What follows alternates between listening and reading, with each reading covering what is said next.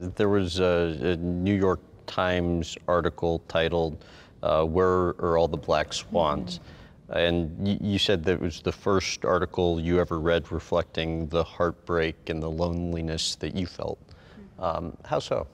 You know, when this article came out, I felt like it was the first time I was experiencing acknowledgement outside of the Black dance community that this was an issue. To have it be recognized in such a concrete way, it just like opened the floodgates of all the things that I've been like, you know, that I have to hold inside in order to like keep it together every day and not, you know, be realistic maybe and think like, what will ever come of my career? Is this a reality for me? Instead, it was like convincing myself day in and day out that like this, yes, I can do this. I can maybe break the glass ceiling. And then this article came out and it was just like, ugh, I don't know that it's ever gonna happen for me. Why am I any more special than any Black dancer that's come before me to be able to, you know, push through and become a principal dancer? And then it was somebody you were friends with in the company whose reaction really had kind of a negative impact on you, who didn't intend it that way, no, probably. not at all. To have someone who doesn't maybe understand the pain and the realities around all the roadblocks for Black dancers, you know, to read that article and think it was silly or that it maybe wasn't accurate or true was devastating, and it just kind of was a reflection of what I felt everyone at ABT was probably thinking, or everyone in the dance world, that didn't understand our history as Black dancers in the ballet world, the importance of our impact, and the fact that we're not given the same opportunities or access to be a part of this world.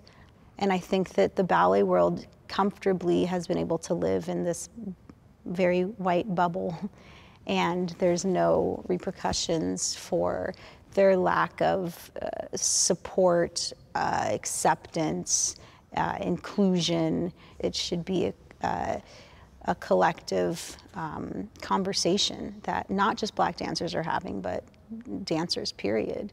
The lack of diversity, the racism that still exists, you know, even if it's these microaggressions, you know, having dancers of color not be allowed to wear tights that are their skin color, that they're being forced in order to fit into a company environment. You have to wear pink tights and pink ballet slippers, what representative of a white person's skin. Or you don't have the right hair texture to put into these hairstyles, so therefore, you know, we're not gonna accept you in this company. There was a situation where you were playing a part in, I believe, Sleeping Beauty. Yeah. And the makeup person's coming over with white powder. Right. What was it about that made you decide to finally kind of take a stand?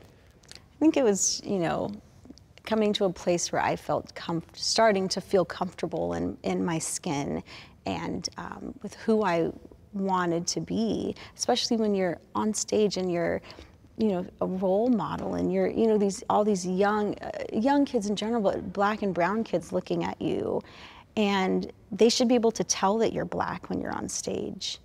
And I just hit my limit, I guess. And I turned to the makeup artist and I said, why do I have to be a white cat? You know, I was playing the role of Puss in Boots in Sleeping Beauty, and she just kind of looked at me and she was like, I guess you don't. And so we made myself a brown cat. And it, you know, it was a small, like, kind of silly step, but it wasn't really small. Yeah. It wasn't. I've had these conversations and small adjustments are made, and they're ongoing conversations that are still happening today. When the Dance Theater of Harlem was first pursuing you, what was it about thinking about your mom that made you decide to stick with your trajectory? Yeah, you know, the thought of watching this, you know, this pattern from my mother of running away and starting a new situation that ended up with the same issues because they were never dealt with.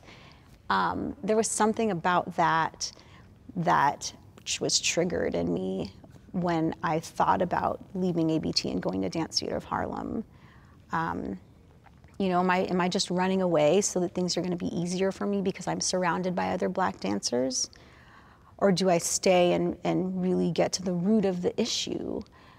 How do we make changes, systemic changes in the classical ballet world where a Black dancer can be in a white majority company? The impact that you'd like your success to have had on people of color would be what? I think that, you know, within our history in America, I think often Black people, Black women are kind of pinned against each other, and we're in situations where there's one opening, one position for a dancer of color in a company, and it just doesn't create an environment that, you know, is for us to support one another. And I think it's important that we create a different system, in that the next generation of Black and brown dancers feel a supportive environment around them coming into this space.